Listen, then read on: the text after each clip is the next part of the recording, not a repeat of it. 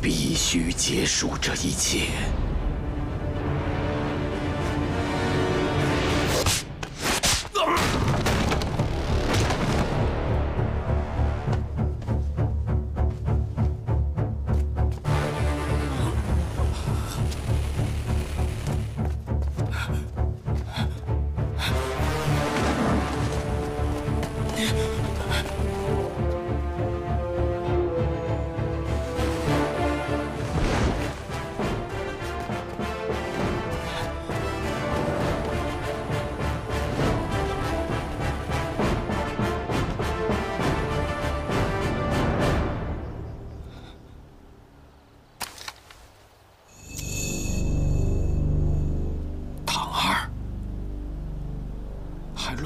为我做主，老子跟你拼了！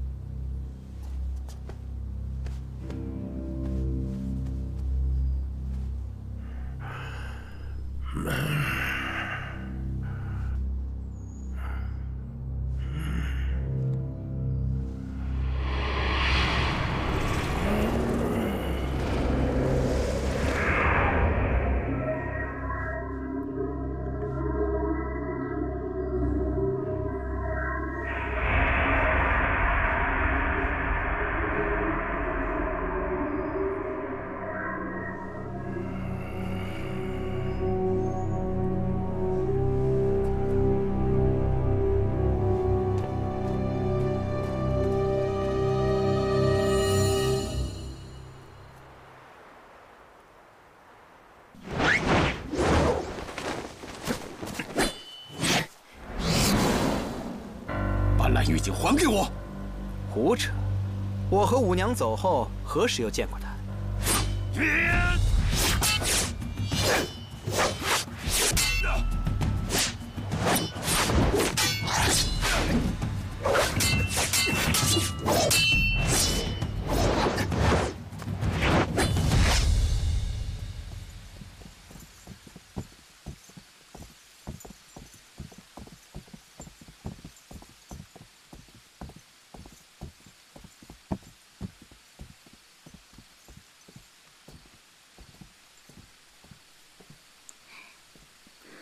东方大哥，这就是我家了，先进去歇个脚吧。啊，水灵姑娘，这天色已晚，我就不上门叨扰了，告辞。啊，东方大哥，先进去喝口水吧。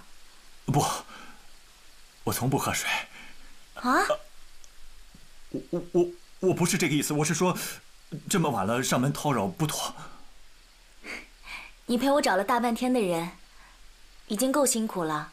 我爹娘感谢你还来不及呢，走吧，走吧。别拉，我去。走吧，进来吧。住手！行了，你们两个别打了，都冷静冷静。不齐，蓝玉京真的不在我们这儿。哎，你没听见我说话是不是？你们两个弄这么大动静，万一把别人给引过来，谁也捞不着好。来人正好，让他露出本来面目，来个身败名裂。哎，上午你还让我杀了玉京，现在玉京人不见了，不是你是谁？好，既然你认定了是我，那我就不狡辩了。我实话告诉你，我承认，是我杀了蓝玉京。现在，我还要杀了你这个懦夫！哎，畜生！哎，我说了不要再打了。东方大哥，我说咱们哪儿都找了，玉京他不会出事了吧？啊，你弟弟比猴子还精，不会出事的。东方大哥，玉京他不是猴子。我不是这个意思，我是说，他不会有事的。有鬼！鬼？啊，不是真的有鬼，是有动静的意思。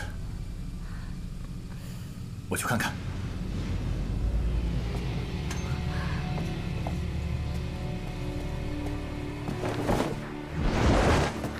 出来！什么人？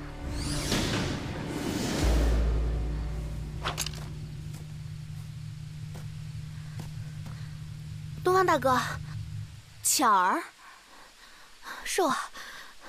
水灵姐，我是来找蓝玉晶的。你也找玉晶啊？我听说她吃了红丸，现在还生了病，又被逐出了武当山。你们可知道她在哪里啊？蓝姑娘，玉京还有什么其他的地方可以去吗？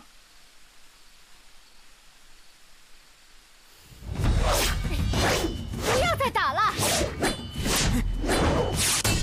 唐二，你何苦跟这个傻瓜置气呢？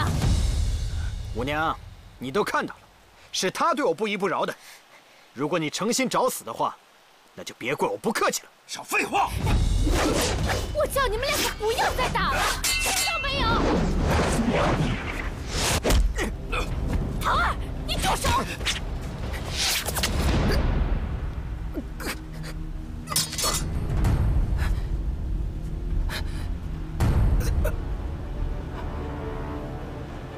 你这个贱女！你别怪我呀，唐二，是你逼我的。你真是毒清风啊！又欠下一条人命。我说过了，为了你，我什么都干得出来。晶儿到底在哪儿？我刚才说了，我不知道，不知道，不知道，你自己去找嘛。你这个蛇蝎女人，你杀了一个又一个，我早晚也得死在你手上。那我可舍不得呀。好了，他不会死的。你也不想想，他是靠什么起家的？暗器。我这点雕虫小技，能要得了他的命？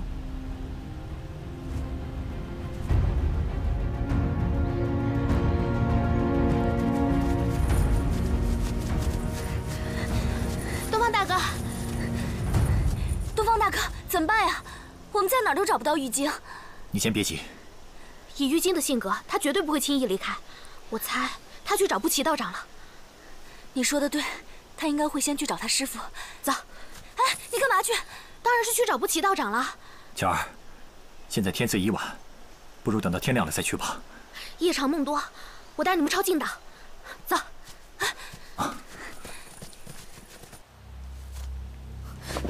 你不能杀他。你刚才偷袭了他，待他醒来定会找你理论，到时候你如何是好？哼，真是没见过你这样嘴硬心软的笨人，笨死了！你明明心里是惦记着我的，却又装得无情又有情，你做给谁看呢？闪开！我就不闪。我今天是为你伤了唐二，可你绝不能杀他。唐儿今天必须死，但不是为了你。你，如果他要是当着蓝玉晶的面说了什么不该说的话，陷我于不仁不义之地，到时候就晚了。你可真是枉为名门正派。你的仁义道德去哪儿了？你明明坏事已经做下，却又想保全自己的清白名声，哼！真是坏人做不成，好人也容不了你了。哼！哎呀，你还不如人家唐二呢。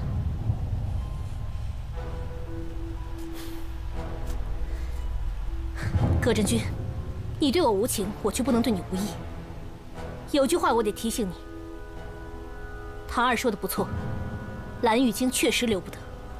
若想保全自己，你就必须下这个狠心。你自己好好想想吧。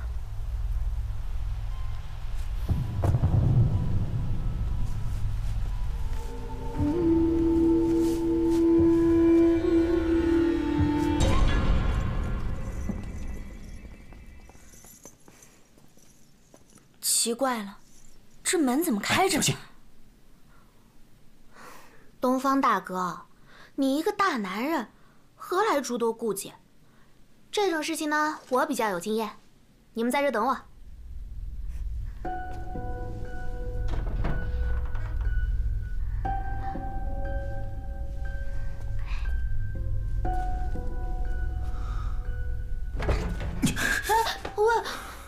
疯丫头，开门不说一声。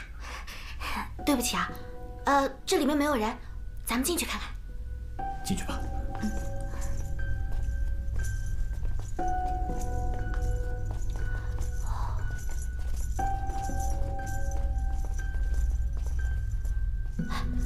在哪？玉晶，玉晶。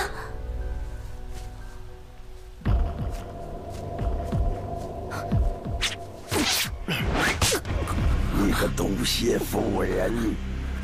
他是赎罪，姑娘并不知道我是大人女，他是我怪罪。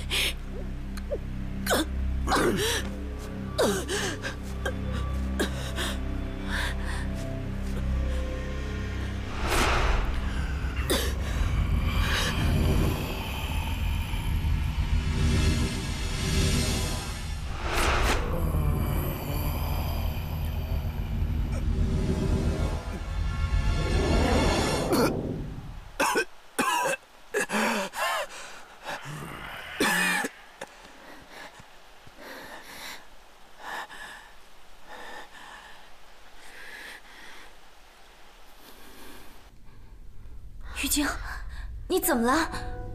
玉晶，玉晶，这应该是红丸的药效。那怎么办呀？玉晶，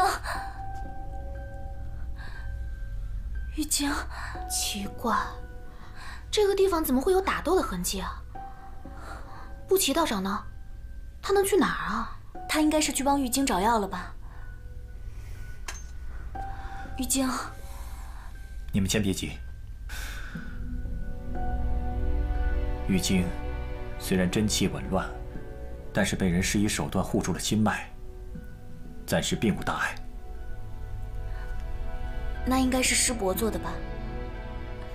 不管怎么说，我们现在要赶紧找人来救玉晶才行。你们在这守着他，我现在去找不齐道长。哎，巧儿，东方大哥，你跟巧儿一块儿去吧。 我怕他一个人危险。那你一个人在这儿能行吗？嗯。你要多加小心，我去就回。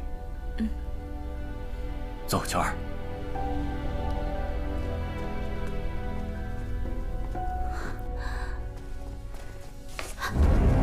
不齐道长。不齐道长，你们怎么在这儿？我们来此是为了找玉晶。哦。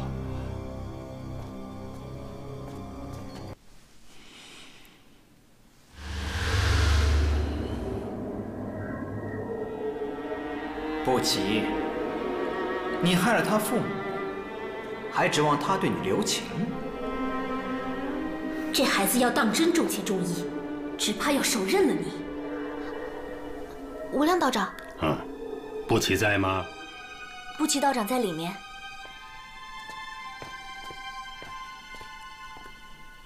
长老。哦，对了，关于红丸之事，我还想再问问你。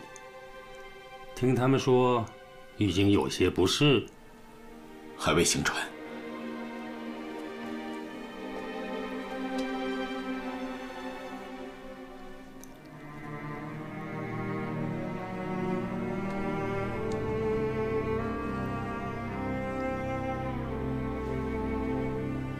来。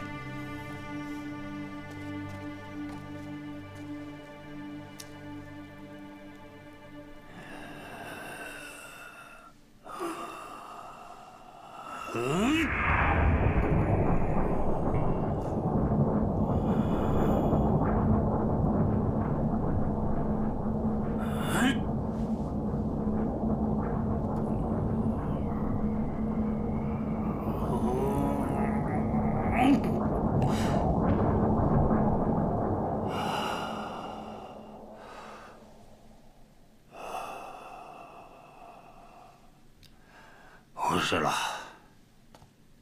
歇息片刻，便可行转。多谢长老。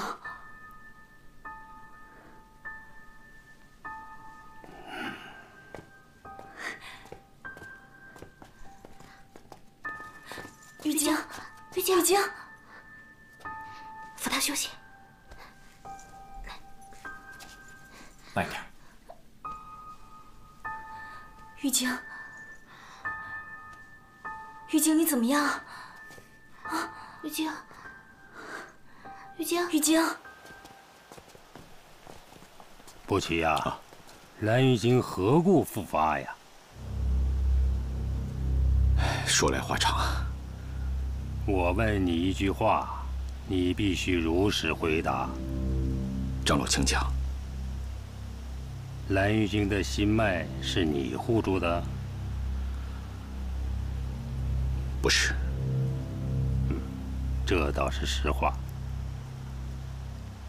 不齐呀，红丸一事你嫌疑最大呀。不过让我奇怪的是，以你现在的修为，想护住他的心脉，的确有些吃力。不过让我纳闷的是，既然心脉已经无碍，你为何不为他梳理经脉，让他行转呢？这诸多隐情，我就是想帮你，也无从下手。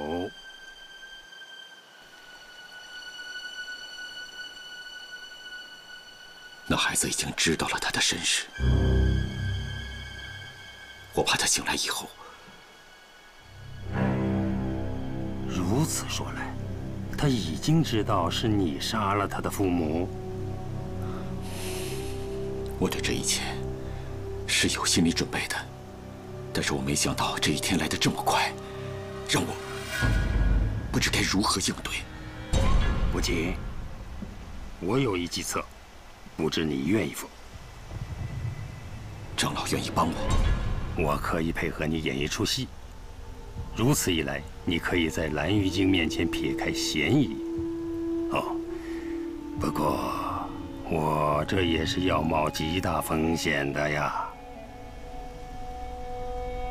长老愿意出手相助，不齐自是感激不尽。只不过，有什么话照直说来，不必遮掩。长老为何要帮我？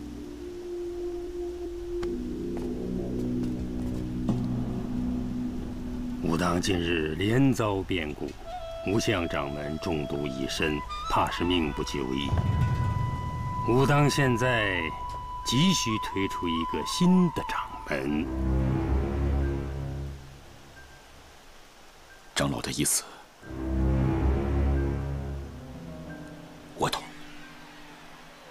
请长老放心，我知道该怎么做。以后有什么困难，你尽管说啊。哦，对了，天亮以后，你马上安排蓝玉晶和蓝水灵他们下山，此事要尽快解决。是。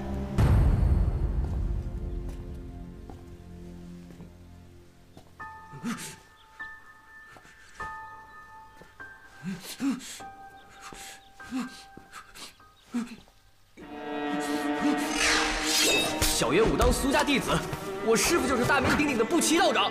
要说起武当剑法，你这倒是有几分相似，不过整体杂乱不堪，没有一招像样的。你这是乱打一气，我要让你见识见识，什么才是真正的武当剑法。巧儿，你说我的招式真的不对吗？在观战的时候，你使的那2招武当剑法呢，也完全不对。这么长时间，你跟着不齐道长是怎么学的？当初你躲在这山上18年，就是为了这个黄毛小子。我欠他们耿家一条命，我留在武当山，就为了还这条命。你还故意教那个黄毛小子什么乱七八糟的剑法？你是不是害怕他总有一天会杀了你？玉晶，你可算醒了，你吓死姐姐了。蓝玉晶，你还认识我吗？郑巧儿，郑巧儿。晶儿，晶儿，你总算是醒了。义父，谁是姓耿的孩子啊？啊，你是不是烧糊涂了？姐姐，我问你个事儿啊。你问。姐姐，你知道的，我是什么时候来的咱们家？肯定是自打出生就在咱们家了。不对，不对，不对，不对，不对。玉晶。不对，不对，姐。他不会是魔怔了吧？应该是。这一定是红丸闹的。姐姐，你告诉我，谁是姓耿的孩子啊？姓耿？什么姓耿的？是不是我？是不是我啊？你胡说什么？你不姓耿，你姓蓝呀？不对，不是我。谁是姓耿的孩子？玉京，不对，静儿，玉京，静儿，玉京，静儿，玉京，玉京，你别跑，玉京。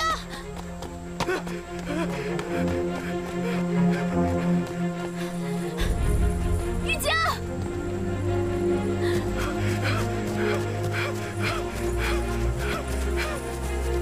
静儿，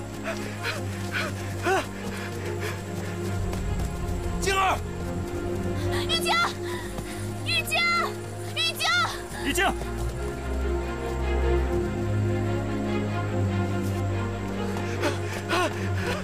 静儿。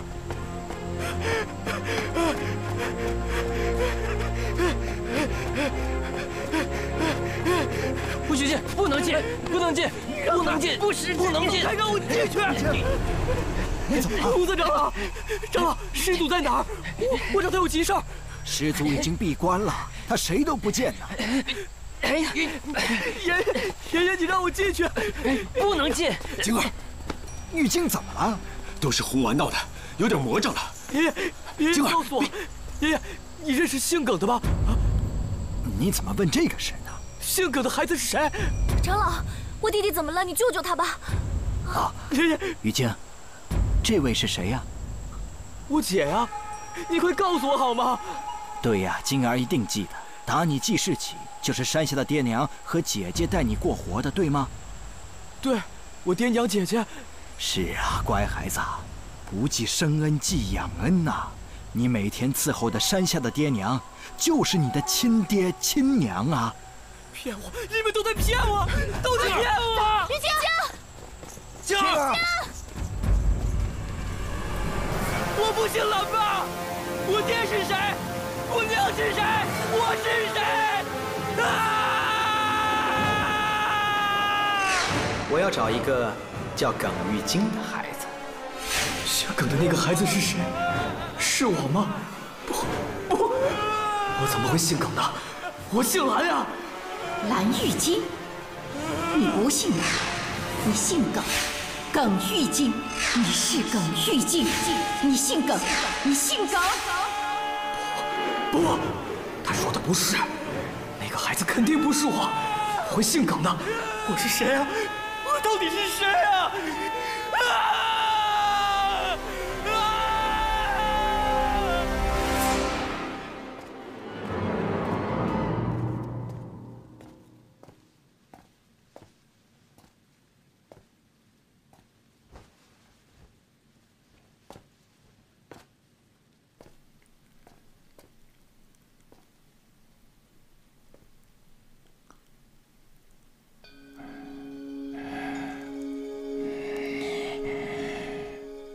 师兄，铁刚啊，铁刚，师兄啊，怎么样？无法。师兄，晶儿这孩子，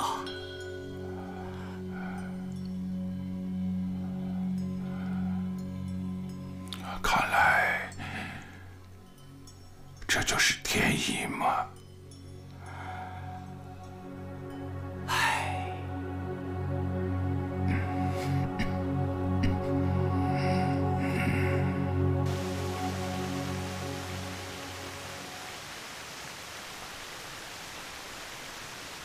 也不知道晶儿和水灵什么时候能回来。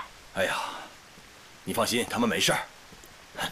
我这眼皮啊，总跳。娘，我回来了。晶儿回来了。爹，别跑！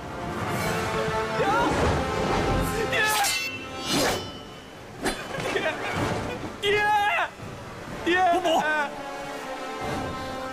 娘。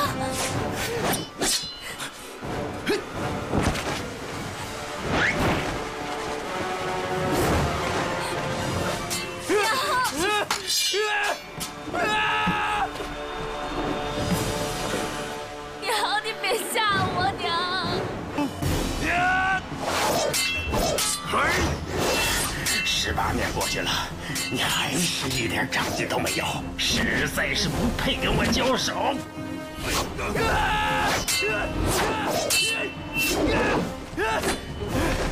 我要杀了你！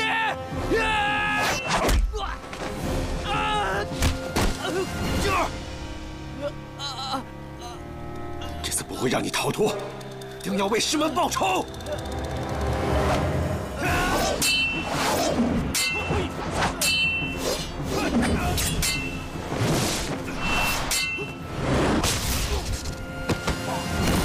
义父，义父！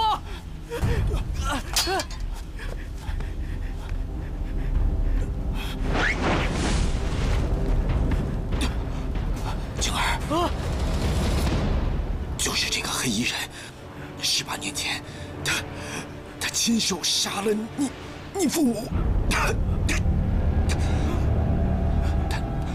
他的身形招式，就是化成灰，我也能认得。可惜啊，义父，可是今天又让他跑了。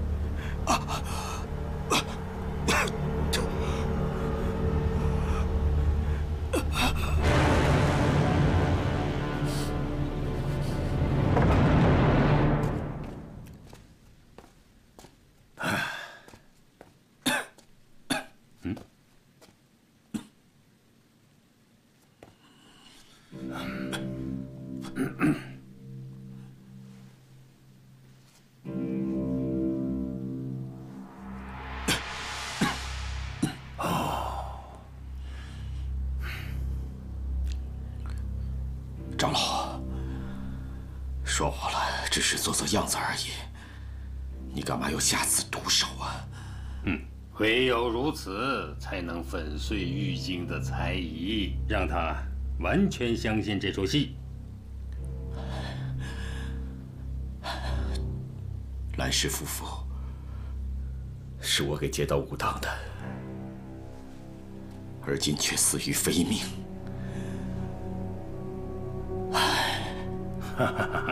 妇人之仁呐！你现在是蓝玉京唯一的长亲，他呀，要是再对你不亲不信，那只能落入无依无靠之绝境了。现在你完全赢得了蓝玉京的信任，这才是我们想要的结果，啊？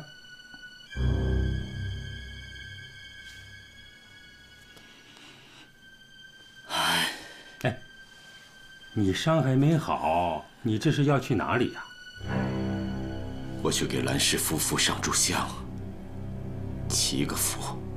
好，这出戏你应该演到底。好，去吧。我是真心诚意愿意去的。啊，好。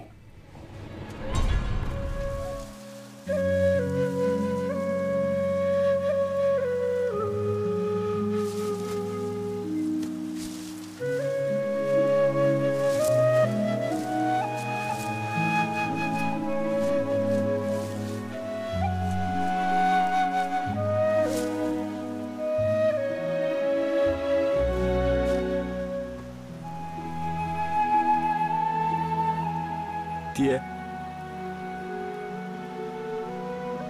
娘，玉京白白习武数年，却没有办法保护你们。不孝子玉京，罪该万死。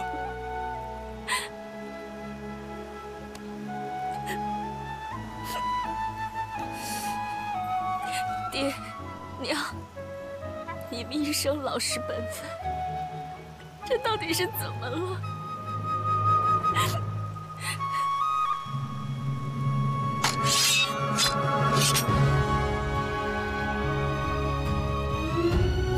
父母大人在上，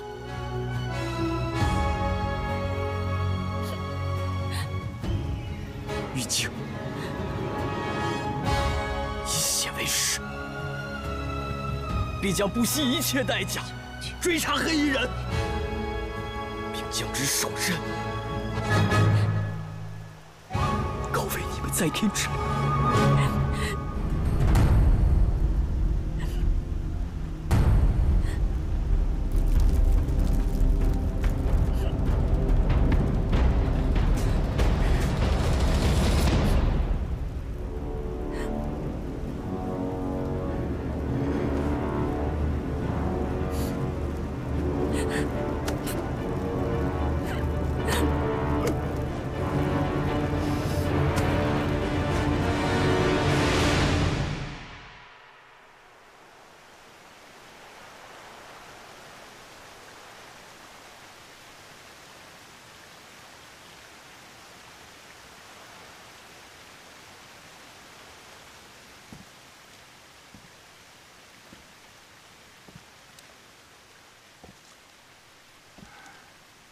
子，师祖助你出山，是为无奈之举。今日武当风雨飘零，师祖自顾不暇，无法保护你。师祖让你走，不是武当山不留你，而是你应该离开了。你即刻启程前往少林寺，找本无大师帮你治疗因吞食红丸而因之之伤。治好之后，你再去找一位叫慧可的僧人，他会帮助你完成师祖交托你的一件重任。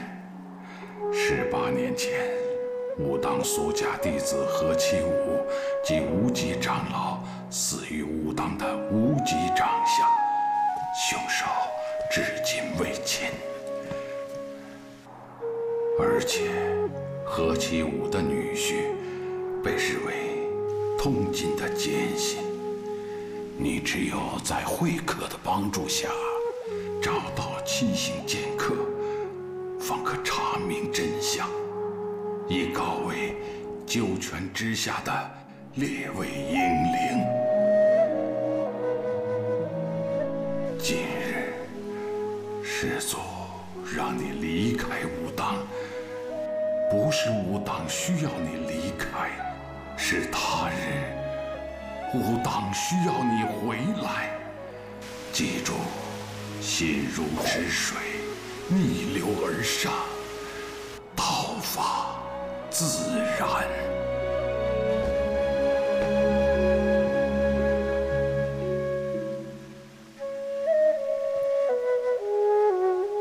是该走了。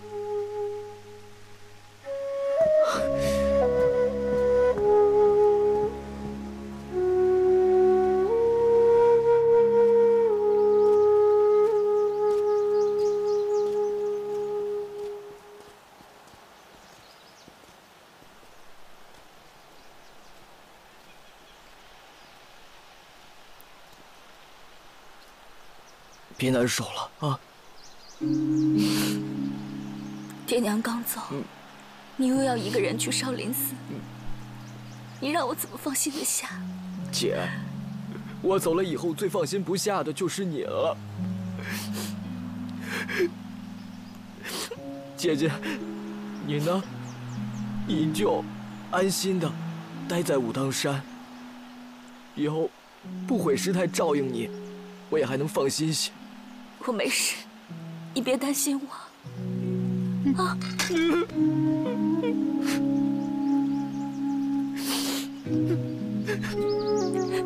雨姬啊，你早点回来，一定要保重自己。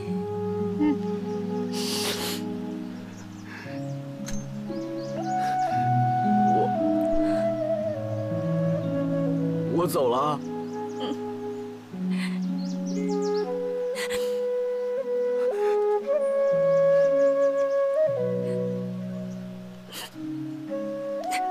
你走吧。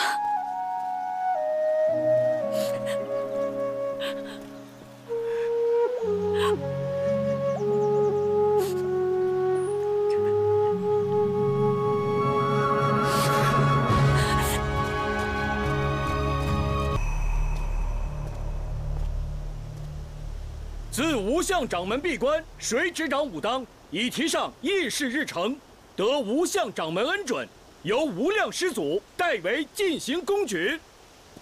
4位长老中，无极已然羽化，无相掌门呢又有让贤之意。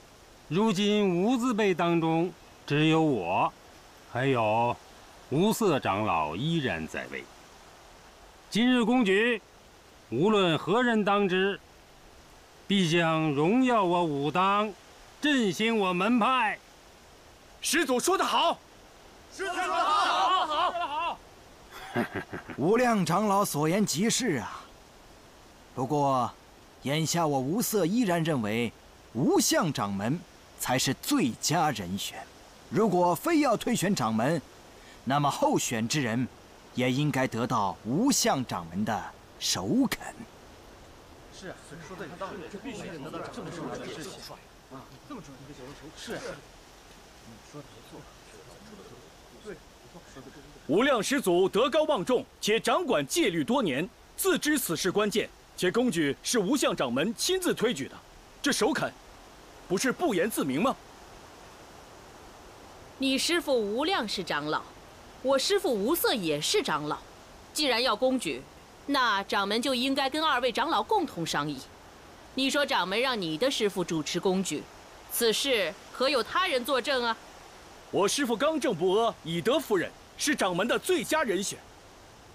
单是德行过人，并不能担任掌门。不不，你身为无极首徒，说话请注意分寸。不博师哥说的对，更何况在品德上都不能服众，那就更担当不了掌门大任了。你倒列出个1、2来，我无量师祖哪里品德有缺？对啊，哪里品德有缺啊？没有品德就是不能服众。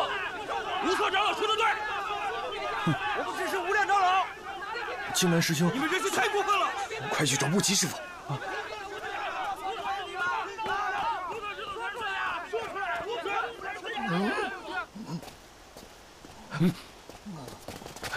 为何要来不闻？他去体虚宫，必然打扰掌门闭关，更何况掌门也不会出来呀。继任掌门一事，无相掌门出关之日，定会传位有德之士。如今闹得门内不和，还有必要进行公举吗？继续公举。要是师弟当选了，就不麻烦掌门费心了。哼！大家听我说，别吵了，别吵了。我觉得，还是请2位师叔各自论述，好让我们众弟子遴选，上为公允。是，说得对。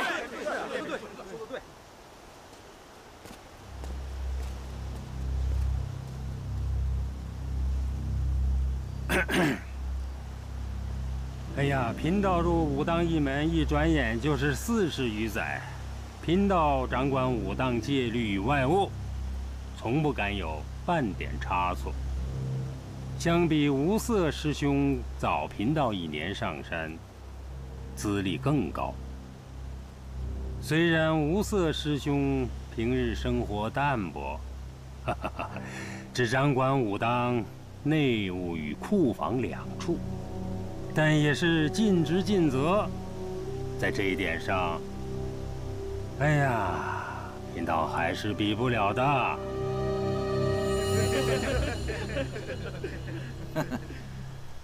说是师兄，贫道迟长几岁，让无量师弟笑话了。依我所见，品德服众，这是基本，而武功出众才是武当本色。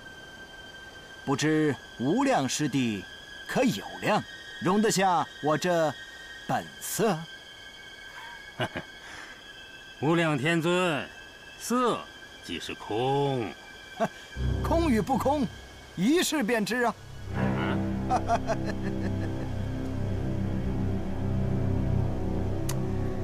你说你我都这么大年纪了，要真动起手来，不是让人家笑话我们武当内斗吗？不管你怎么试，我无色一律奉陪。哎，我看这样好不好啊？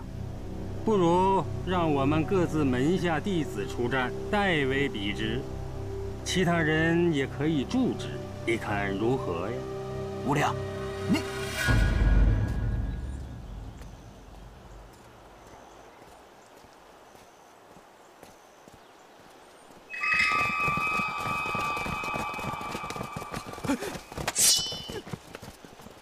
你们要干什么？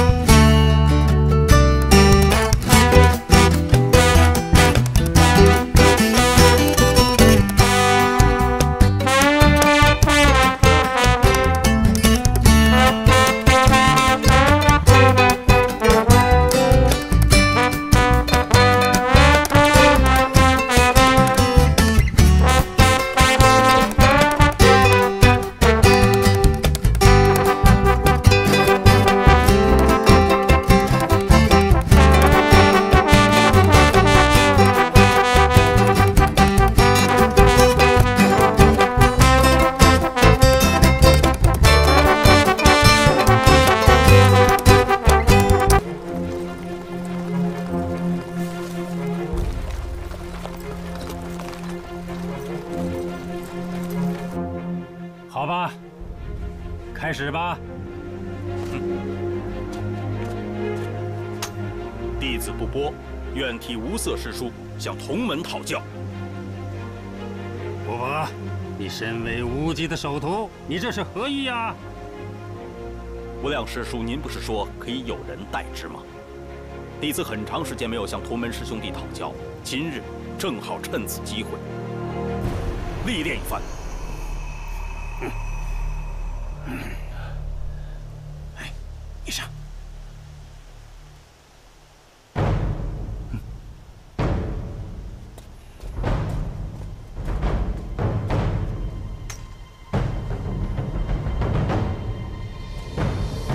请赐教。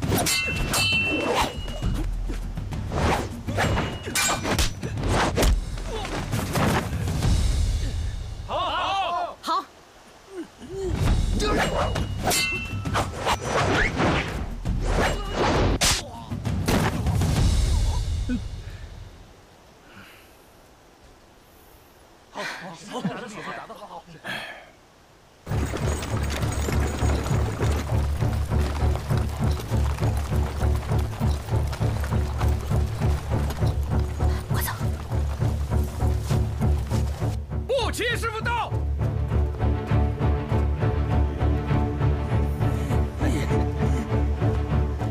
师叔，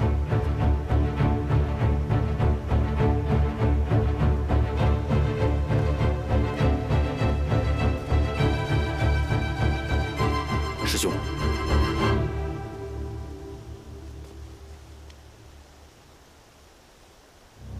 不齐呀。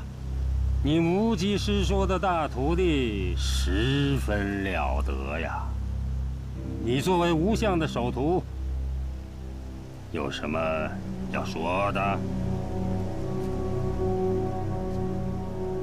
早就听说不波师弟的剑法超群，今天我就来领教一下你的太极剑法。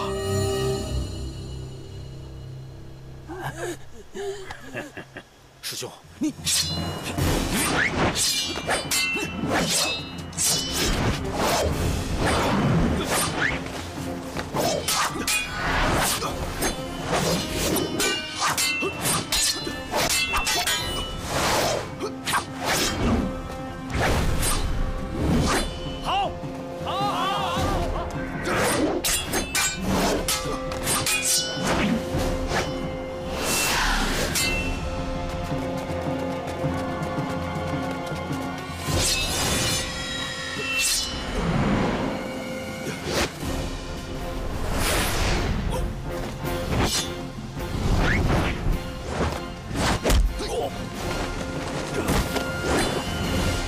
好，师兄，打得好！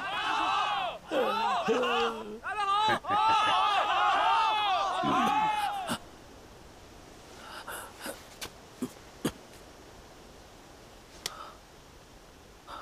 我输了。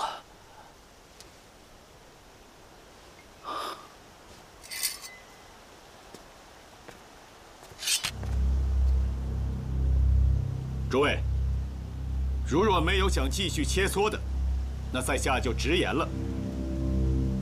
此次公举，我不齐认为无量师祖是掌门的不二人选。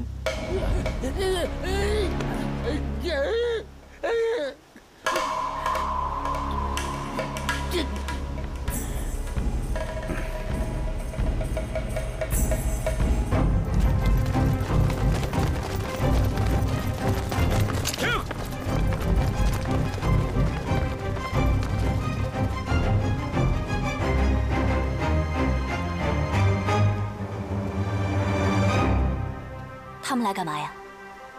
偷袭。那咱们得去报信儿，来不及了。那怎么办呀？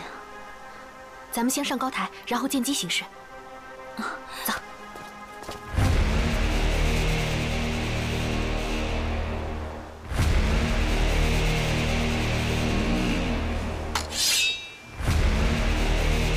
包围紫霄宫。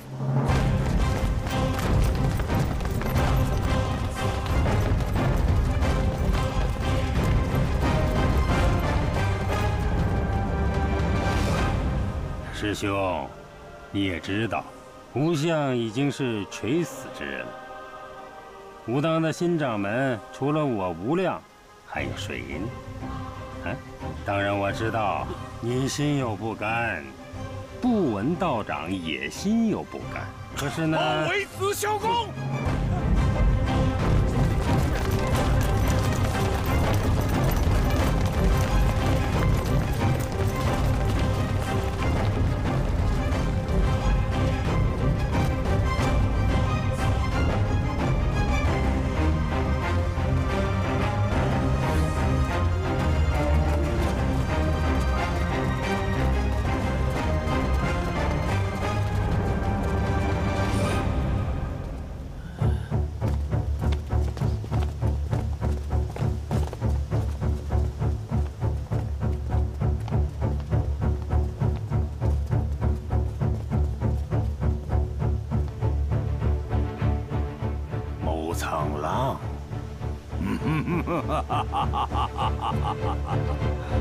武当推选新掌门，我这武当派的中州大侠怎么没人邀请啊？武当分为俗家与内家，这内家掌门自然是从内家人当中选择。哦，无量长老的意思便是，这掌门的选举却是没有我谋藏浪的事喽。哼哼，今日公举，我师父刚刚当选。住口！我还没比呢。你，谋藏浪，你竟然和锦衣卫兴师动众来到武当，到底所为何事？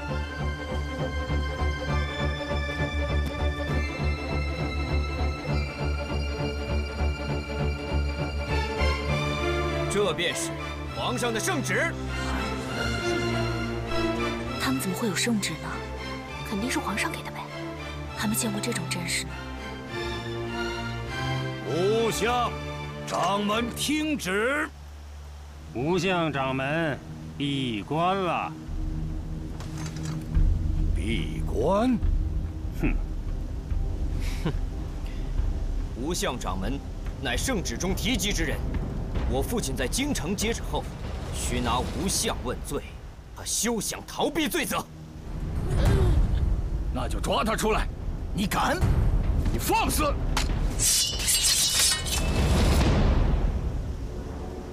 圣旨在此，还不下跪？格杀勿论！小心你的舌头！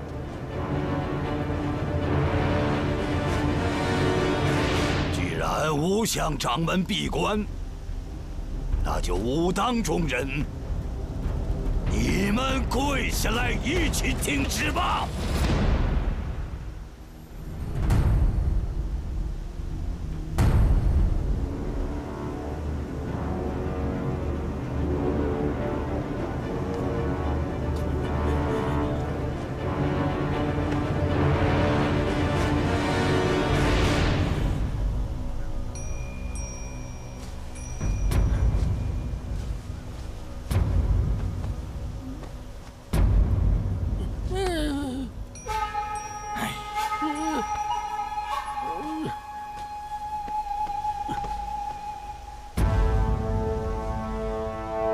奉天承运，皇帝诏曰：太昌元年，武当进献之红丸导致太昌帝驾崩，本应以叛国罪论处。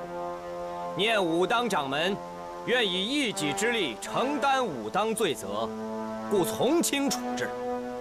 武当一派可保留国教之名，但即日起，武当须将全部武功典籍上交。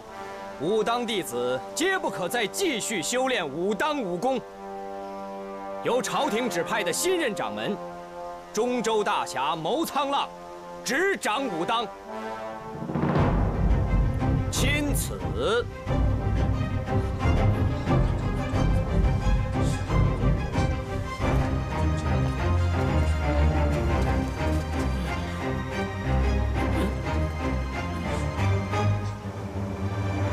圣旨示下，何等神圣之事，让一乳臭未干小儿来宣读，太儿戏了吧？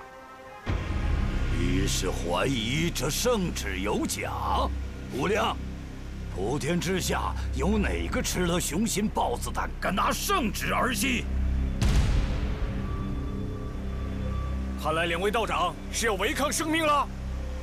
贫道有几件事不明。讲。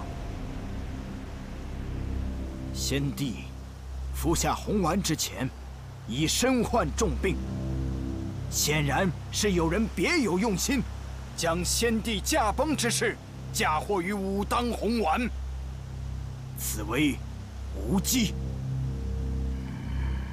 我武当身为国教，代代传承，如今我等弟子不得习武，此为无礼。你谋大侠身为武林中人，却靠朝廷任命篡位，此为无耻。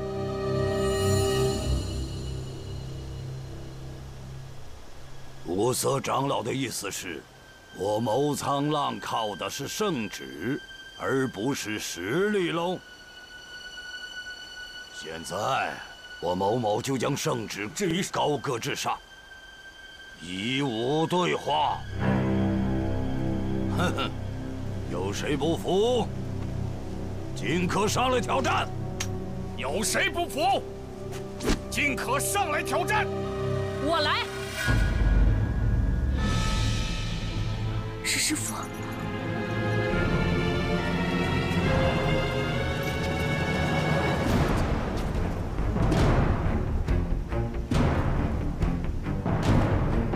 崆峒派悬空门鹿晗，武当派不悔。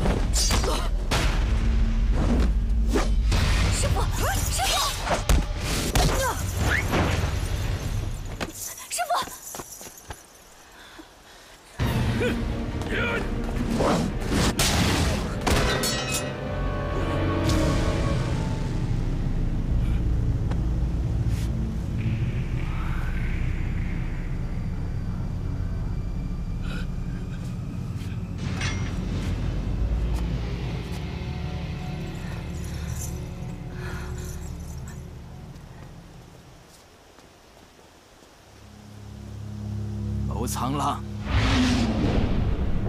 让贫道来会会你。我已经说过了，你们可以对我不恭，但违抗生命之死。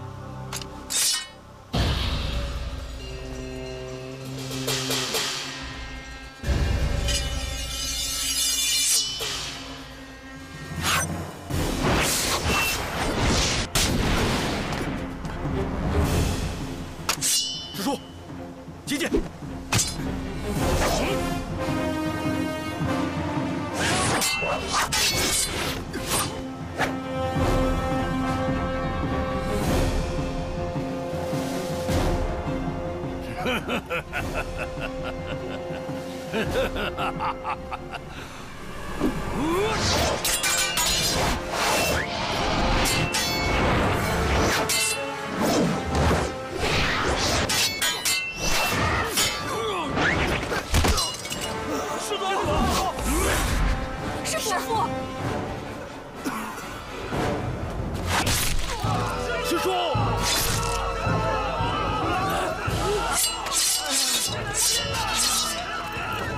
师叔，师叔，别冲动，大家都住手！别在外面冲动！把他们通通给我围起来！走，围起来！别动！别动！快！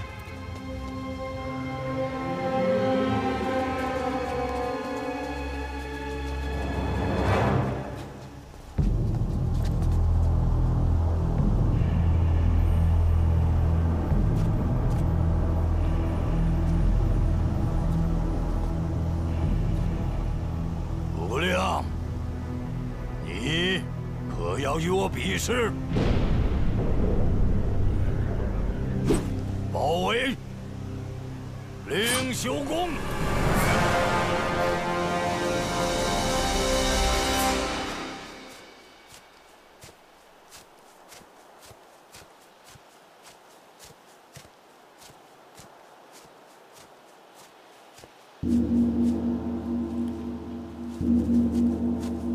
山上怎么突然撞钟了？莫非出了什么大事情了？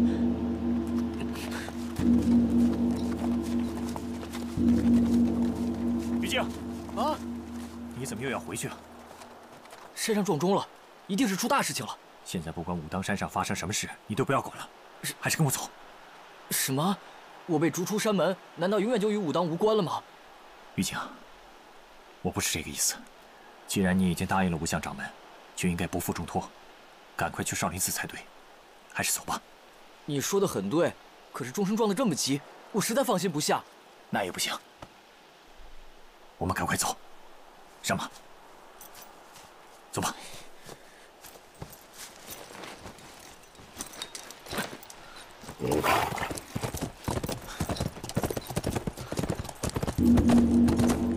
于静，别看了，啊，走。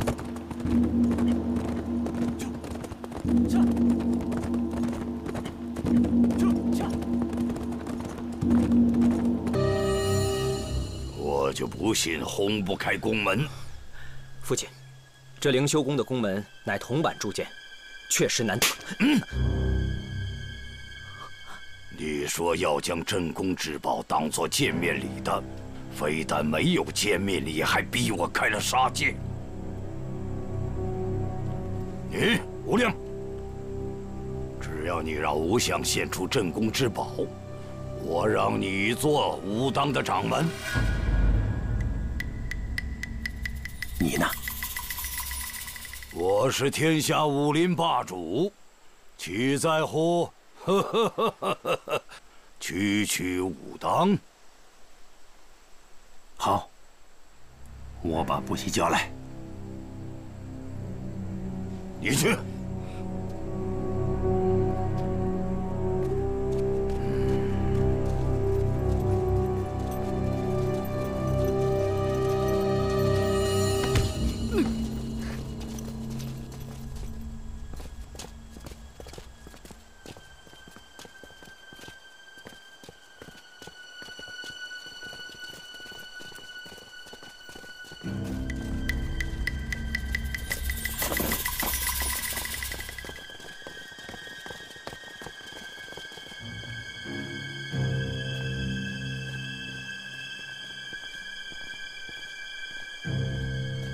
父亲，人带到了。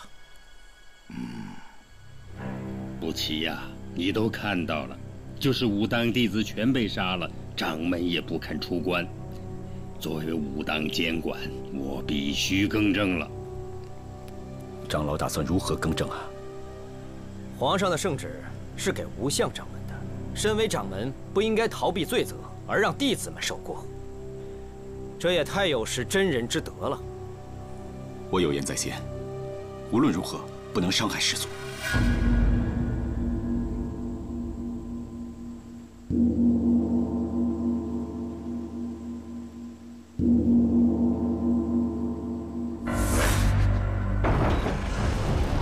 快！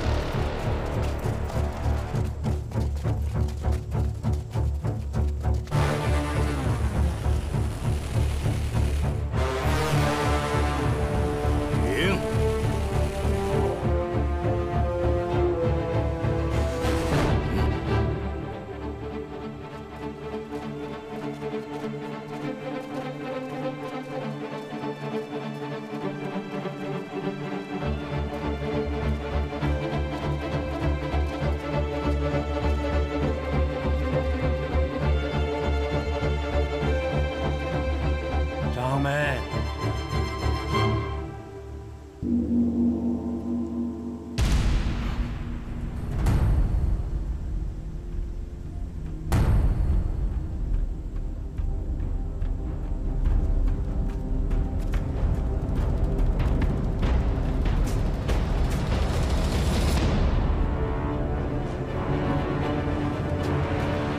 师傅。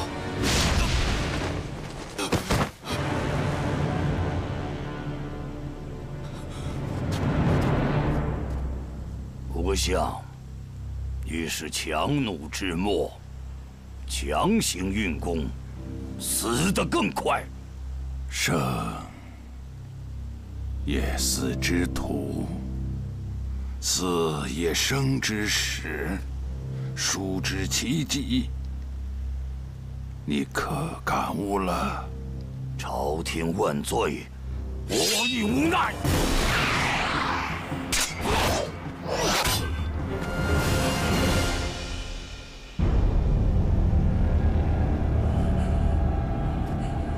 武当规矩，来到这神圣的金鼎，不得携带兵器。你身为武当俗家，这点规矩都不懂了吗？大师兄，冒犯了。好，有什么话你就说吧。快点，快点，快走，快点，快点，灵儿，快走！师父命你速去藏经阁，别推，待会儿要见机行事，记住了吗？一会儿一定要小心。不准说话，快走！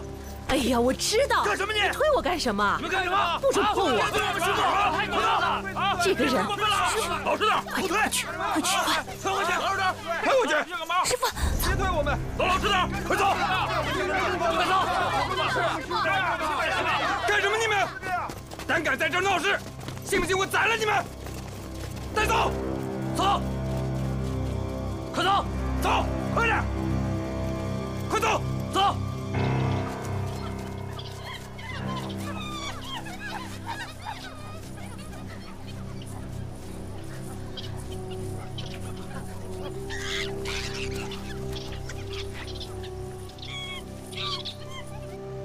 谋藏了，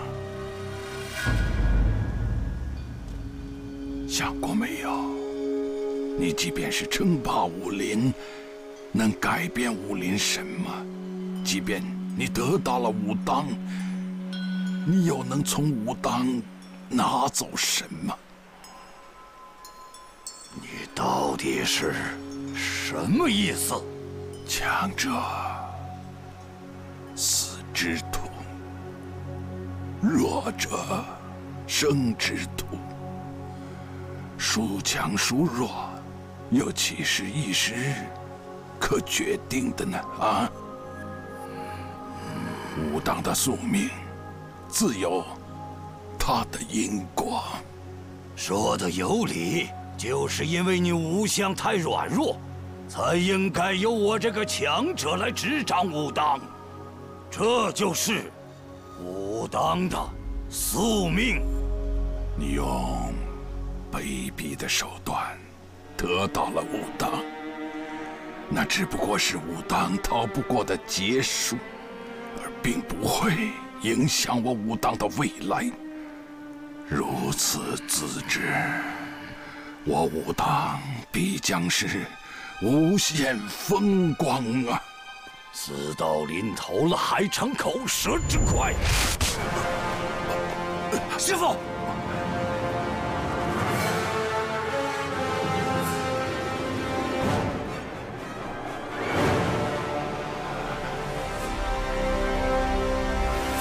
原来是你偷师了红丸。你说的没错，武当进攻的红丸都在我的丹田之中呢。若不是这红丸的纯阳之气与魏公公的纯阴内力相冲，也不会成就了我现在的神功护体。魏公公觊觎天下已久，他不过是利用红丸这个机会而已。太昌帝服下的是武当奉上的见血封侯的毒丸，一切皆是宿命。命。从我武当被封为国教，向朝廷进贡红丸起，便注定了今天的结束。结束？哼！如今天下烽烟四起，大明江山岌岌可危。武当虽为国教，却不知为朝廷分忧。现在魏公公设下这红丸案，是为了保住大明江山。武当为此牺牲，也算是为朝廷尽忠了。亡而方能重生。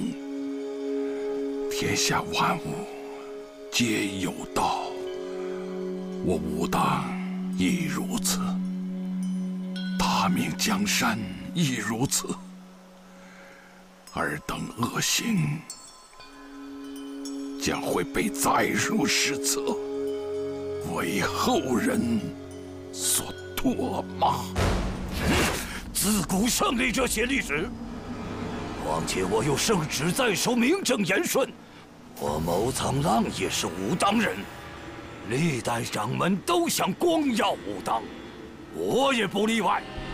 我接任掌门后，与朝廷联手，抵御藩邦外敌，一统天下武林，攘外安内，忠义两全。到那时，还有谁会骂我谋苍浪？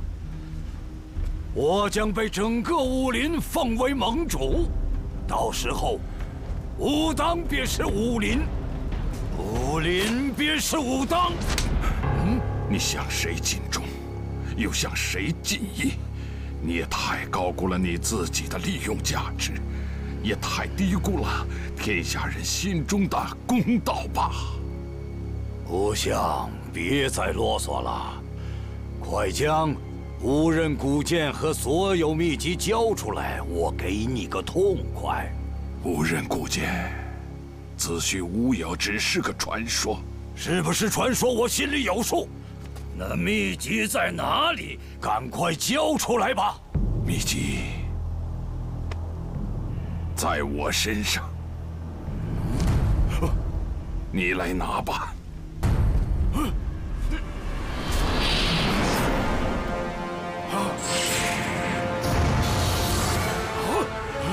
录下。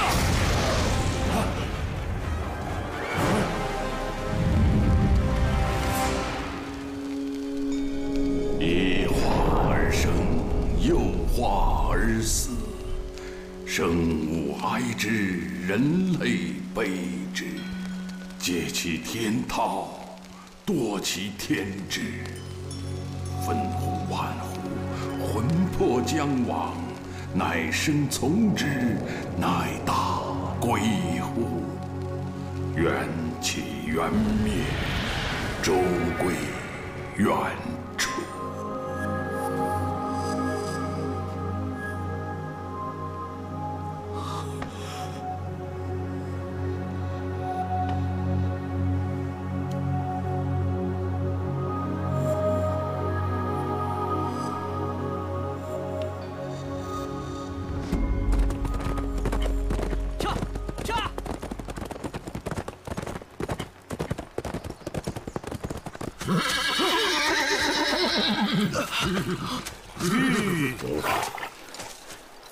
玉京，啊，怎么进马了？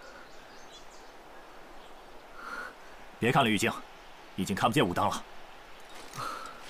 仕路好好的，怎么突然惊马了？会不会是武当出事了？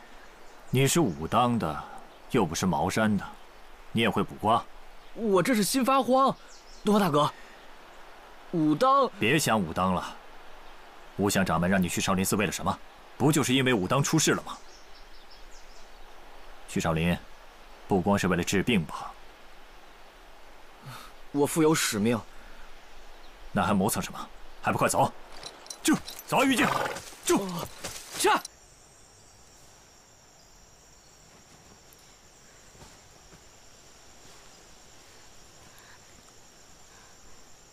乔儿，我觉得咱们还是回去吧。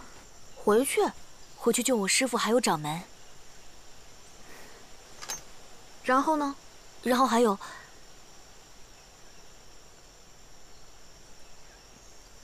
他们人太多了，我们救不了武当。水灵姐，你师父让咱们去藏经阁，为的就是让咱们救武当啊。我师父给了我张纸条，放哪儿了？不在这儿，在这儿。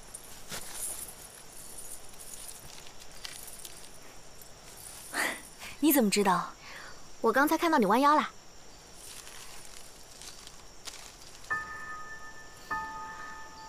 这好像一首诗啊。以化而生，又化而死，解其天涛，堕其天志，乃身从之，乃大归乎？缘起缘灭，终归原处。什么意思啊？不管他什么意思，既然你师父让咱们去藏经阁，咱们去就是了。先把纸条收好，到了藏经阁，应该也就真相大白了。好，走。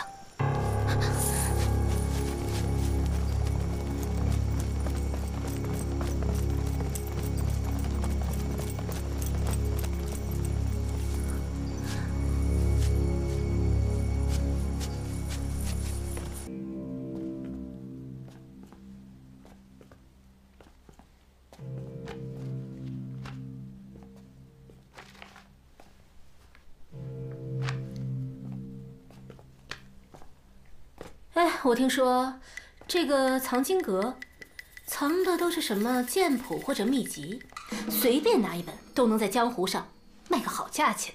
那还用听说啊？全江湖的人都知道。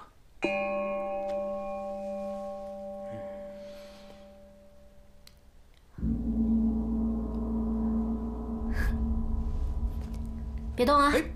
别动，起来！你这是干什么？起来啊！哎，扶好了，别来回晃啊！哎呀，左边啊！哎，不，右啊！好，哎，就这儿啊！别动了。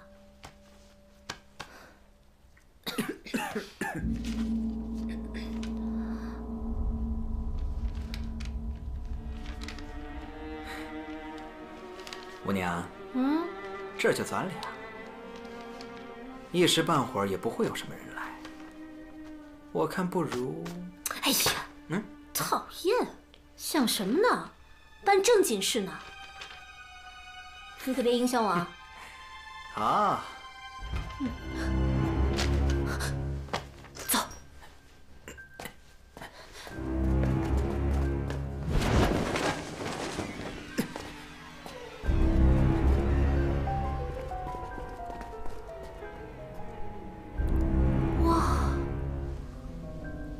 武当山最重要的东西就在这里。最重要的东西藏在这里。终归原处，终归原处。一切回到原点，一切都在原处。哦，那我们快找找暗格或者密室什么的。不用找了，这藏经阁都是由无相掌门亲自布阵的。若是没有提示，很难在这茫茫书海中找到东西的。那怎么办呀？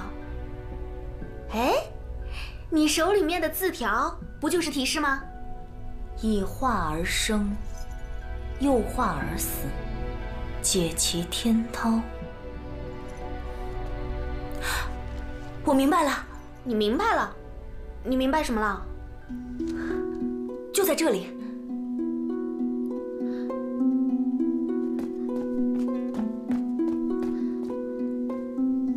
在这里，根据无相掌门的提示，是先生后死，先找到生门，然后再入死门，解其天涛，堕其天志，分乎晚乎，魂魄将往。这是乾卦所在的位置。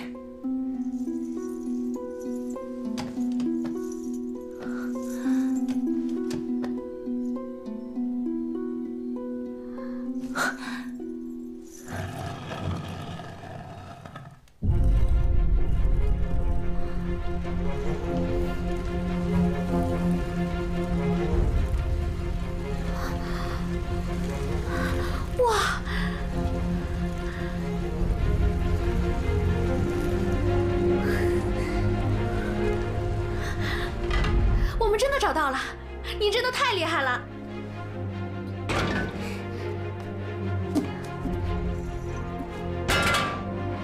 快看看里面有什么。拿到了，水灵姐，你不仅长得漂亮，而且还很聪明。我们快走吧。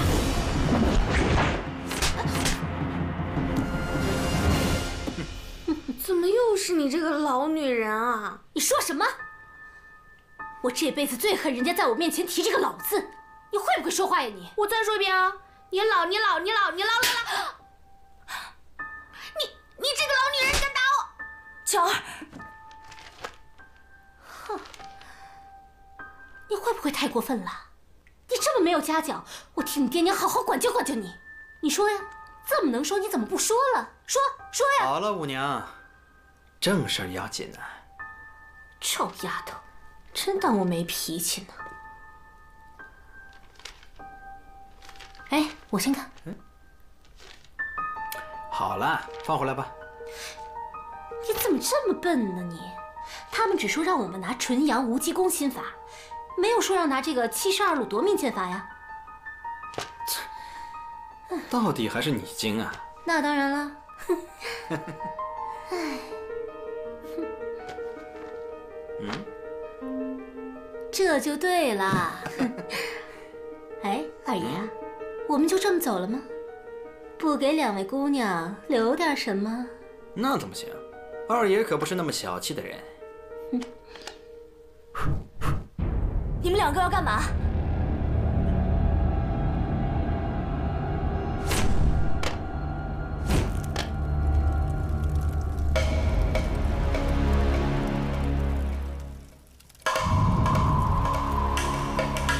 只可惜呀，这俩丫头一会儿就要变成灰了。香灰。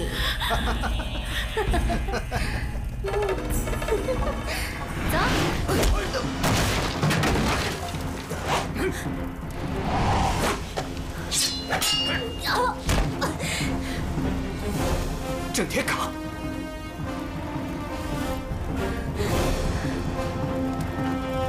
唐二，这么大的人欺负两个小丫头，丢人！老贼，还我剑谱！臭婆娘，真是贼喊捉贼呀！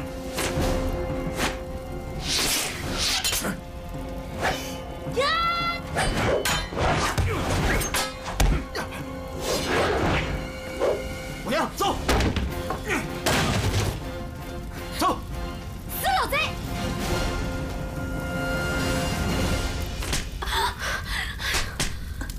爷爷，哼，还是我郑铁岗的孙女吗？连半个婆子都对付不了。是他们先偷袭我们的，是他们先暗算我们的，郑爷爷。对啊，快走，走！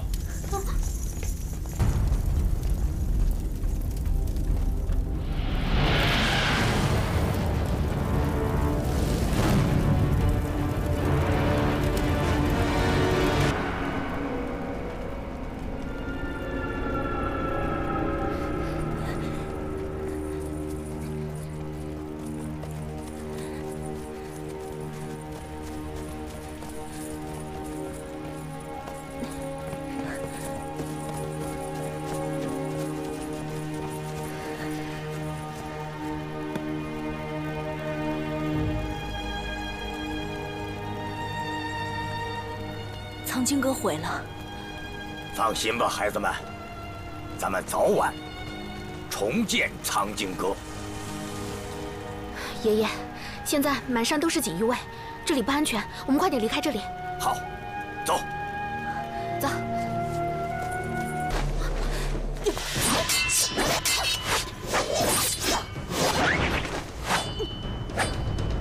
休想走！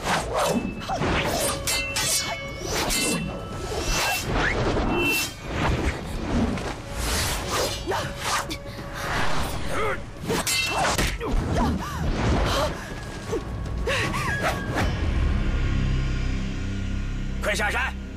爷爷，快走！这山上山下都是我们的人，你们往哪儿跑？不自量力，那我就先解决了你！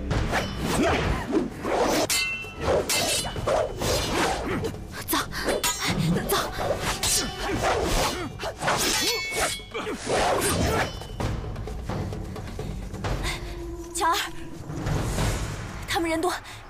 臣爷爷，他们不是我爷爷的对手，我们在反而给爷爷添乱了。快走吧。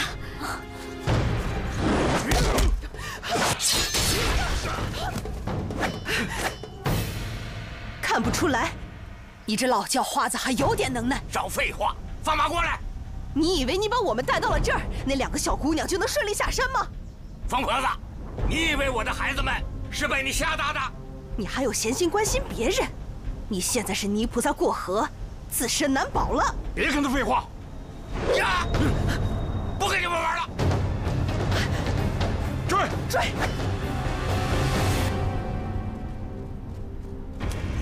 你们这是想往哪儿跑啊？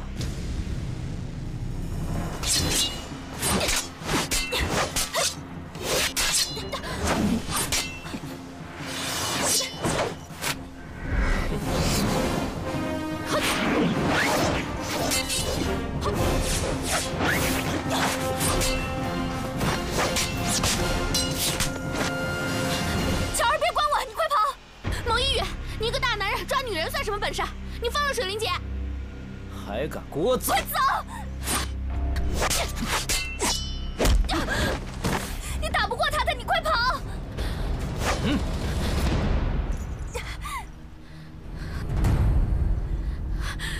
水灵姐，你等我，我去找爷爷。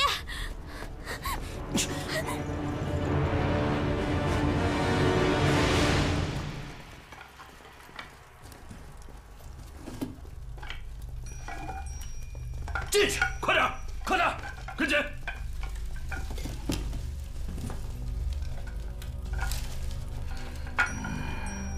人跑了，剑谱烧了，这就是你们给我这个新掌门的见面礼吗？大人，找到半本剑谱，拿过来。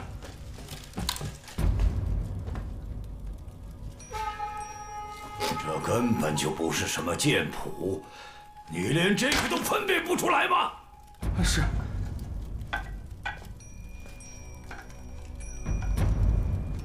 既然武当的剑谱都已经烧毁了，那就只好麻烦诸位当一回活剑谱了。把他们带到演武场，走。快点！爷爷，爷爷，走。巧儿，蓝姑娘呢？水灵姐被蒙一宇抓走了，我们去救她，快走！不可不可，他们人多势众，爷爷就是去了，也救不出蓝姑娘。你不去是吧？好，那我自己去，我跟他们拼了！站住！爷爷，走吧，我们不能看着水灵姐死在他们的手里。爷爷告诉你，现在武当山已经被毛苍浪控制了，想要救人，必须要伺机而动。听爷爷的，马上离开武当，去找晶儿。我找他干什么呀？你告诉晶儿，千万不要回武当，蓝姑娘的事儿交给爷爷了。那你一个人行吗？哼，我的宝贝孙女儿不在身边，我才能放开手脚，懂吗？懂。那我听爷爷的。爷爷，你自己要当心啊！快走吧。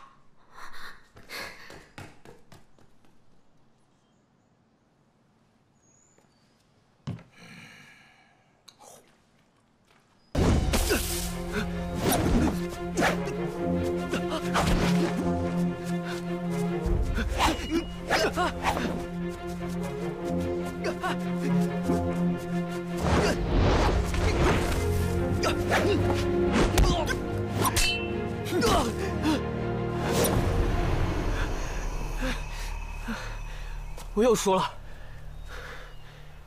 玉京，想打赢我，哪是3、2天的事儿？东方大哥，巧儿，你怎么来了？啊！无相掌门先逝了，蒙苍浪占领了武当山，而且武当山所有的弟子都被他抓起来了。师祖爷爷先逝了。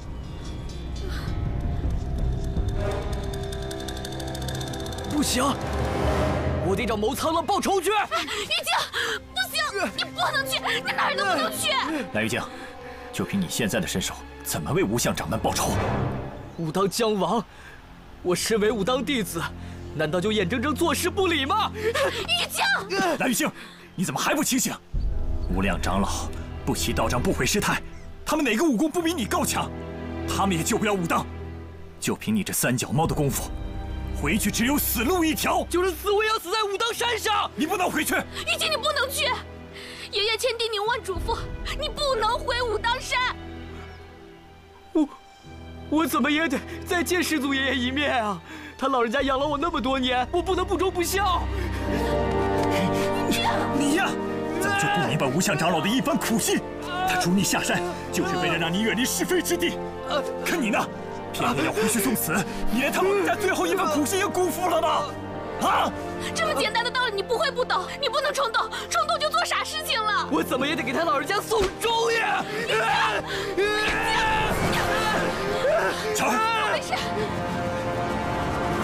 师祖爷爷，你不能死啊！你死了，晴儿可怎么办呀？爹娘也死了，你也死了，往后武当山我还能依靠谁呀？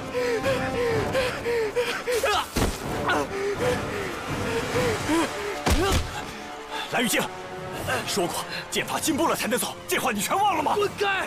别管我！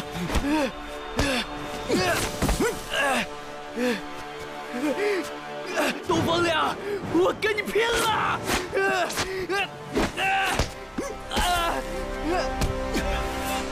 你连我都打不赢，有什么资格跟谋苍浪拼命？东方亮，你混蛋，放开小爷！玉净，你不要再执迷不悟了。东方大哥，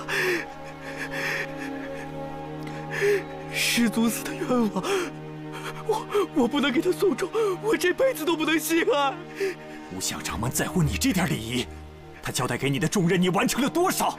你承诺了却没有本事兑现，这才真的让他死不瞑目呢，你知道吗？无相掌门的死是有意义的，他是为了武当死的。他老人家之所以这么做，是为了保全武当数代弟子的生命，保全武当数代人的基业。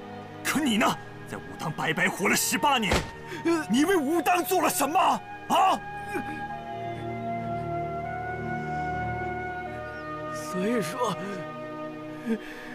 所以说我是个废物，我是个废物！师祖，我对不起你，我对不起武当。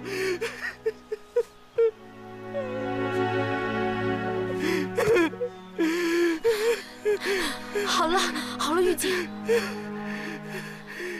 玉净，武当此难在劫难逃。我们现在如果回去，也是无济于事，什么也改变不了。既然无相掌门、爷爷都不让我们再回武当山，一定有他们的道理。巧儿姑娘，你说的对。现在武当这么乱，蓝姑娘如何了？对了，我姐姐呢？我姐呢？我告诉你水灵姐的下落，你们两个千万不要冲动啊！我姐到底怎么了？她被牟一羽抓走了。果然不出所料，难怪我一直心里不安。哎，玉净，玉净，玉净，你先别激动，待我们想想办法。等想出办法，我姐早就没命了。那也得先听巧儿把话说完呢。谋苍浪他想要的是武当秘籍。这本秘籍不在水灵姐身上，所以说水灵姐现在是安全的，她暂时没有危险。原来他们是冲我来的，都怪我，都是我不好，我害了我姐。巧儿，玉净，你们先去少林寺，我去武当山救蓝姑娘。万万不可！东方大哥，你不能回武当山。现在牟一羽到处在派人抓你们，你如果现在回了武当山，不就等于是自投罗网了吗？那我不能眼睁睁看着水灵姑娘不管呢。我们当然要救水灵姐了。我爷爷已经说了，他自会想办法，一定会救出水灵姐的。当真？当然，难道你不相信我爷爷吗？郑爷爷的武功，没得说。爷爷已经跟我说好了，我们两个会时刻飞鸽传书，一旦救出了水灵姐，他会第一时间带水灵姐来和我们会合。玉晶，这回你放心了吧？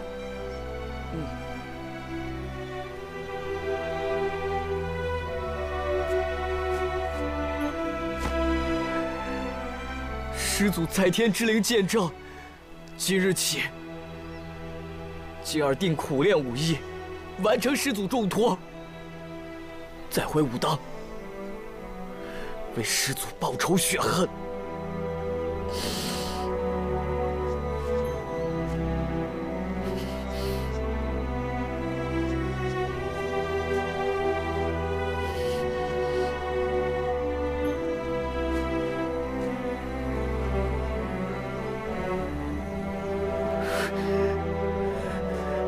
德福大哥，你愿意替我纠正错误的剑法吗？玉晶，求你了！玉晶啊，你我一同修习剑法便是。好。蓝水灵，你弟弟蓝玉京要去少林寺找谁？我不知道。那他现在人在何处？不知道。你不要白费口舌了，你马上带蓝水灵去少林寺，务必用它换回蓝玉京那本秘籍。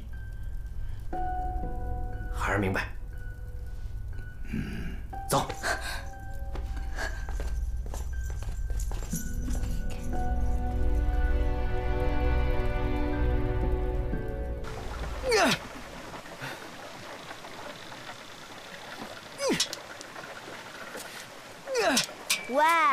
喂，别砸了，心情不好归不好，干嘛拿水车撒气啊？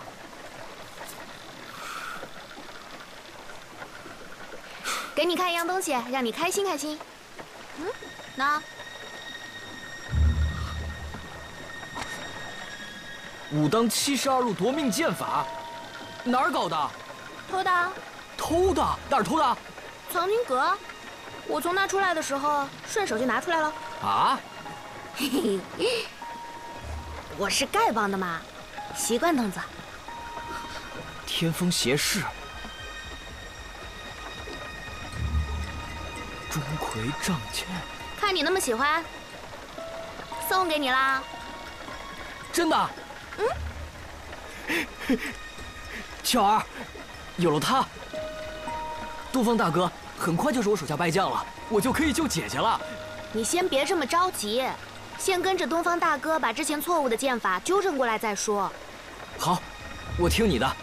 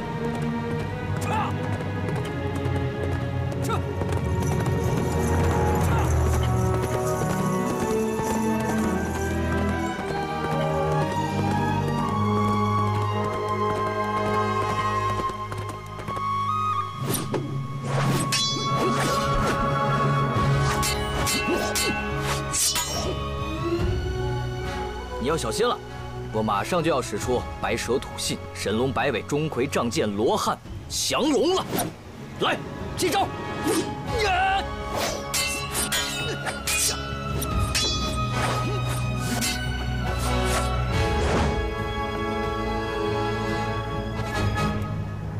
你这白蛇像白手，钟馗像小鬼，我让你看看什么是真正的剑法。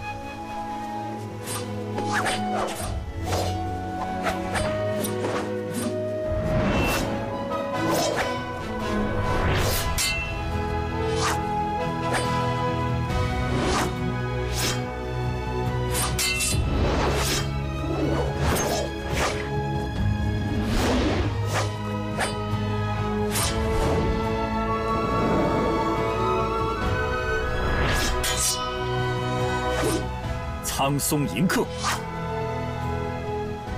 玉京，信念坚决，才可攻必克，战必胜。剑之要旨，乃随心而动，明白了吗？好，再来。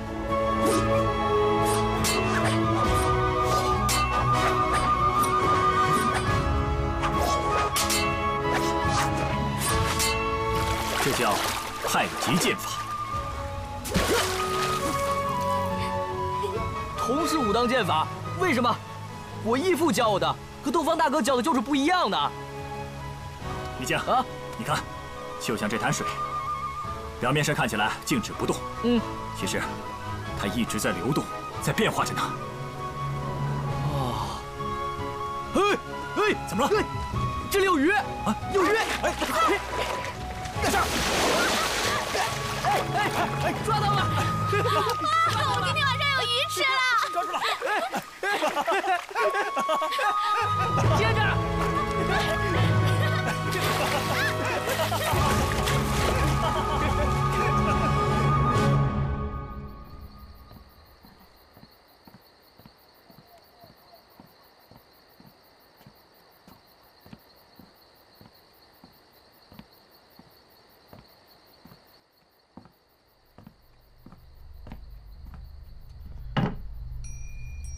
吃饭吧，再不吃饭你会被饿死的。我就算饿死，也比让你利用好。放心吧，在见到你弟弟之前，我是不会让你死的。我奉劝你，要是想见到你弟弟，就好好吃饭，不然你可能真的活不到那天。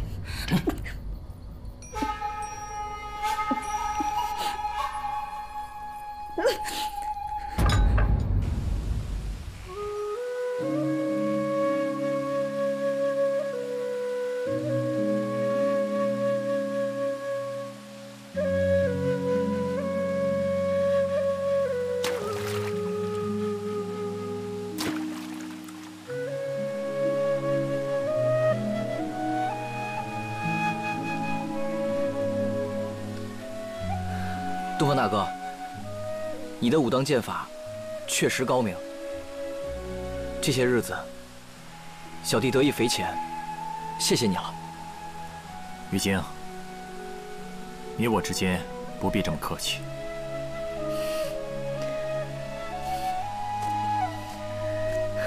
大哥，你这个朋友，我交定了。谢够了没？好了。 再来。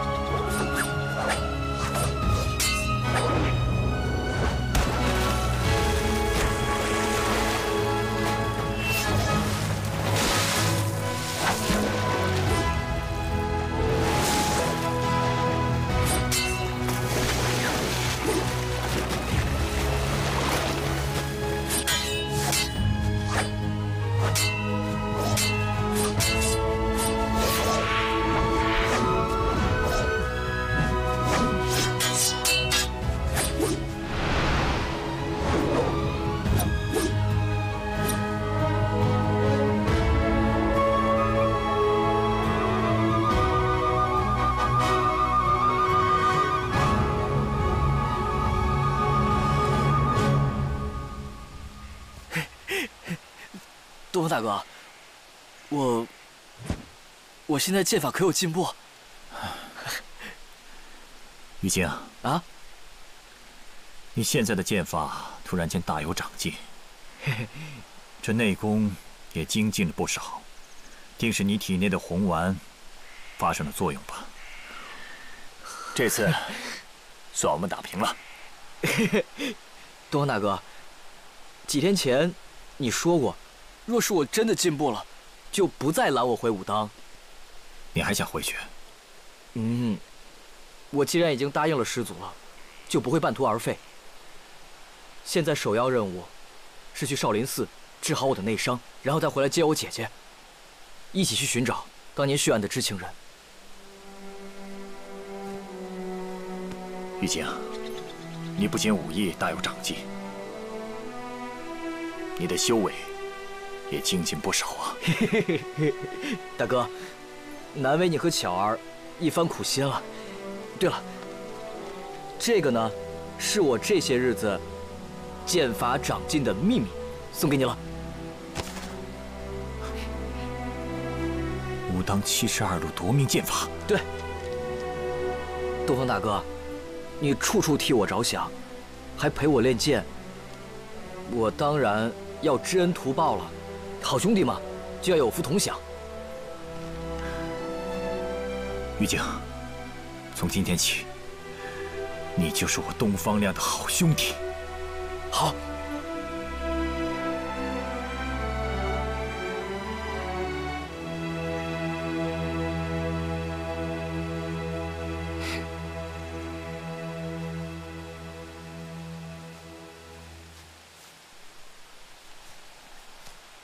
玉京，你看，喂，这种气贯长虹。喂，我说你们两个人是不是练剑练魔障了？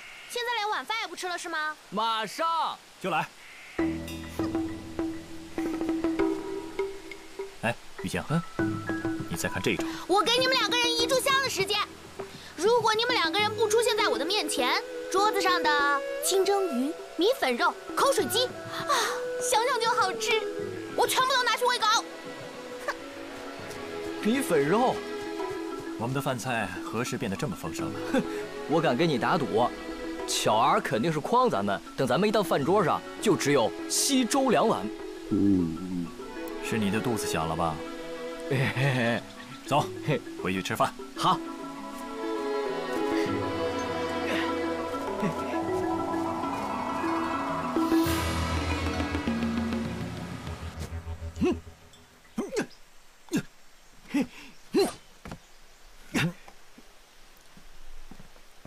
看到了吗？我说你们两个什么时候才能放下剑来吃饭呀？今天你们可得多吃点，明天啊我们要赶路了。啊？为什么那么着急啊？唉，因为我们的盘缠不够了，在这再住下去，我们拿什么赶路啊？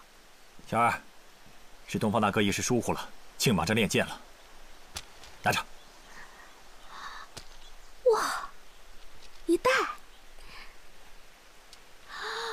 哇，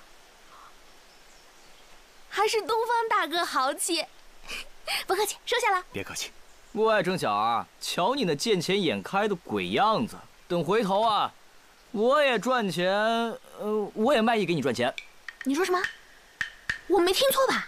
你要卖艺给我赚钱？哇，我们的玉京有觉悟了。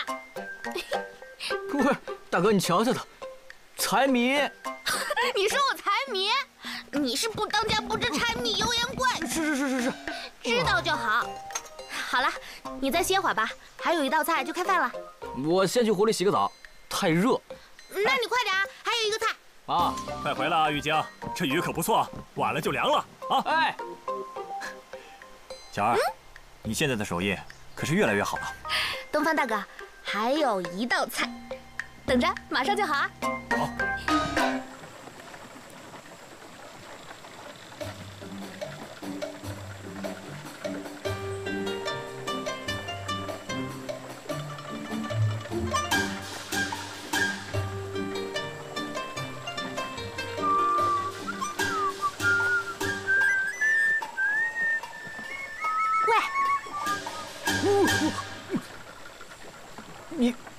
你叫我啊？这方圆10丈还有其他人吗？姑娘啊，都快天黑了，你找我有何贵干呢？你看起来像个粗人，说话这么文绉绉的，怕是他给你带坏了吧？他谁啊？姑娘，咱俩之前认识吗？你叫什么名字？我叫蓝玉京。姑娘尊姓大名啊？少啰嗦，我就问你啊，白天同你练剑的男子，是你朋友啊？你说东方大哥？他是我好兄弟，生死之交。当真？当真啊！玉京，巧儿，你先别过来啊，我还没洗完呢。啊？你怎么那么慢啊？饭菜都凉了。知道了，你先回去吧。那我回去等你，你快点啊。知道了。